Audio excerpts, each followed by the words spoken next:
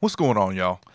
So Studio One 5.2 has been released. I watched the sneak peek because I'm a Sphere member, and there are some features I couldn't wait to get my hands on. And now that I've gotten my hands on them and tried them out, there's two features that I feel that could have been better. Well, I don't want to say better. I'll say more useful, at least for my workflow, that I'll show you here. So the first one is that when we group tracks, we can now let's do these tracks here. We select multiple tracks. I guess I shouldn't say group technically, but when we select multiple tracks, the pan will group as well. Isn't it a feature, at least for my workflow, that I find really useful? I know Joe mentioned that he does background vocals this way, but when I pan my background vocals, I pan them in different places so they're not sitting in the same space. So I would never pan like this. Not a right or wrong way to do it. It's just my preference. What would have made this feature more useful for me is that normally when I have backgrounds, let's say these two tracks, oh, I've already done it here. You can see I've panned, one left, one right. If this panning was inverted, that would have been killer to me, where I can grab, two tracks at a time and invert the pan where I'm sliding one left and it slides the other one right at the same time. Or even fader inversion too, where I'm pulling up the fader on one track and it's pulling down on another one. I think that would have been more useful, at least for me. The second one is this new, let's zoom in here, this new clip version. So what I thought that this was, so when I do a layer, let's say I wanted to affect this one event here, but didn't want to affect the rest of the track. If I do a new layer, it's going to do a layer for the whole track.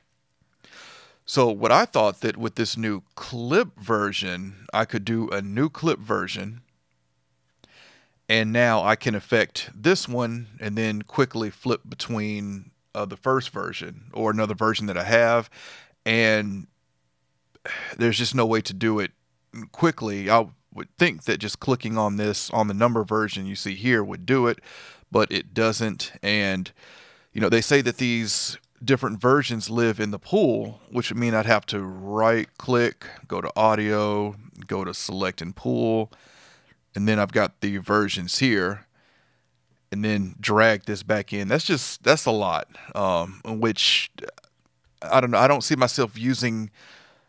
I don't see a way for me to use this feature right now. Maybe I just don't completely understand it, but if I was able to create multiple versions of this event and then quickly flip between them as if they were a layer, that would have been a lot more useful for me.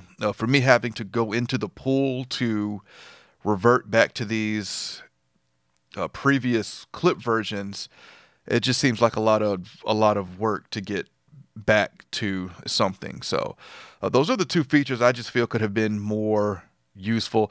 As far as the other features, the smart MIDI tool, that's killer. I really like that. The what are they calling it? The safety feature, where when Studio One crashes now, you can, it may show what plugin caused it to crash. And Studio One crashes on me multiple times a day. I mean, I think, somewhere, maybe Studio One 4, I think it just started to get kind of unstable with me, and I've just been dealing with it. But being able to see now what's causing it to crash will be really helpful. So in a weird way, I can't wait for it to crash so I can try that feature out. The workspace features is really cool. I really haven't been in the workspace since I've had Sphere, but those features added, I can certainly understand why that was a very highly requested feature. And the fader port features are killer to me as well, especially the one, I don't know exactly what they're calling the feature, but you can hit shift now and it doesn't stay locked on shift. I'm probably not explaining that right, but a lot of times I would hold shift and do a function on the fader port. I wouldn't realize it, but it would still be in shift mode. The shift light would still be on, which is something I brought up in my fader port 8 review. I would have preferred maybe for that shift light to flash, and that'll kind of catch my attention, and I'll know that it's still in shift mode. But that's no longer an issue with the update that they made there. So overall, I'm pleased with the update, but those two features I mentioned, I just think could have been more useful for my workflow. But let me know what do you think of those features that I said. I'm going to submit a feature request in the forum, and actually I'll do that before I post this video, so I'll have the links to those feature requests. And if you agree with me and want to see them, then you can follow the links and vote on them. Actually, what I might do is I might do a video giving 5 or 10 feature requests that I have that I've put in there, and see what y'all think.